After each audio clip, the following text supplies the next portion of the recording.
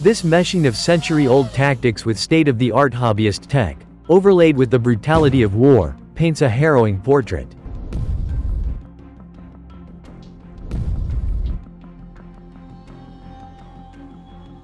A brutal footage shows the heartbreaking final moments in the life of a Russian soldier seen trying to escape from a Ukrainian FPV kamikaze drone attack. The kamikaze drone appears to be teasing him as it slowly edges closer. However, when the soldier turned around to check how close he was, the drone hit him and exploded.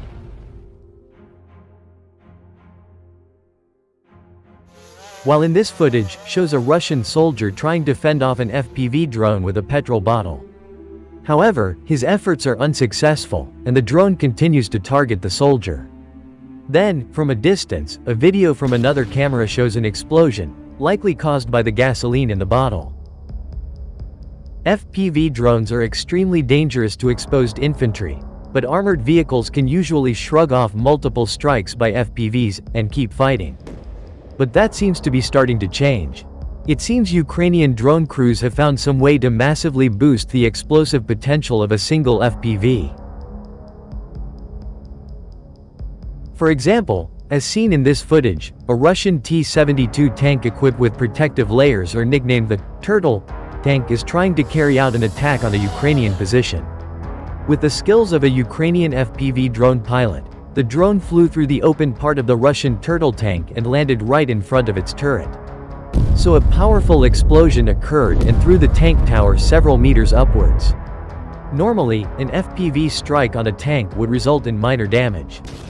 This time, however, the T-72 exploded in a huge fireball that separated the turret from the hull and burned the crew. FPV drones have become crucial tools for Ukrainians, helping offset equipment shortages such as anti-tank guided missiles, ATGMs or artillery systems. Usually associated with one-way, kamikaze, missions against enemy equipment and personnel, FPV drones can be also used to drop grenades and other custom-made munitions, allowing one drone to be used many more times. Recently, soldiers of the 55th, 59th, and 72nd Brigades, supported by adjacent Ukrainian Defense Force units, stopped a mechanized attack near Krasnohorivka, Donetsk region. Published footage shows 2 Russian tanks and 3 infantry fighting vehicles. All Russian armored vehicles are protected by an anti-drone grille. It can be seen that the Russians used thermal smoke equipment to disguise their actions. In response to the attack, the Ukrainian Defense Forces used FPV drones, multicopter bombers, mines and artillery. The Russian attack was stopped, the Russian armored vehicles were destroyed and abandoned.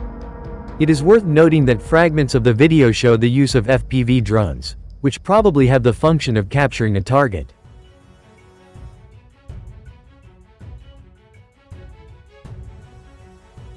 Meanwhile, Ukrainian President Volodymyr Zelensky on Monday denied Russian forces had captured a village in the eastern Sumy region, where the leader of Russia's Chechen Republic said Moscow's forces had advanced. Ramzan Kadyrov said on Sunday that Russian forces had seized the border village of Ruzhivka. Zelensky said Ukrainian forces were in full control in Sumy and that Russian sabotage groups operating there had been destroyed. As for the village of Ruzhivka, the occupier tried to implement a propaganda operation there.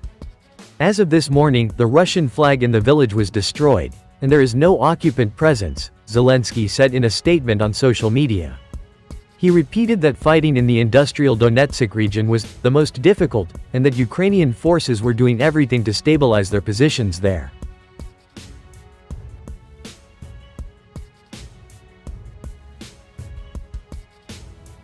Sumy lies on Ukraine's northern border and has not seen a major Russian ground assault since the beginning of the conflict in 2022.